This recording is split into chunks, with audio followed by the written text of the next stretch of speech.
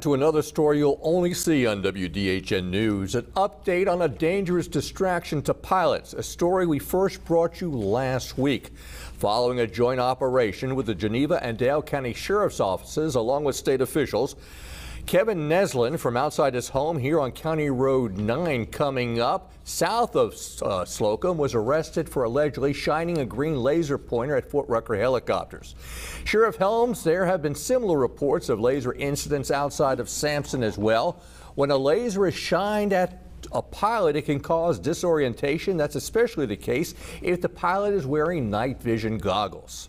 And actually one of my investigators was able to get a video of seeing the green light flash. And as soon as he did, they started making their way in toward the residence. And as the helicopter came in closer, our suspect, Mr.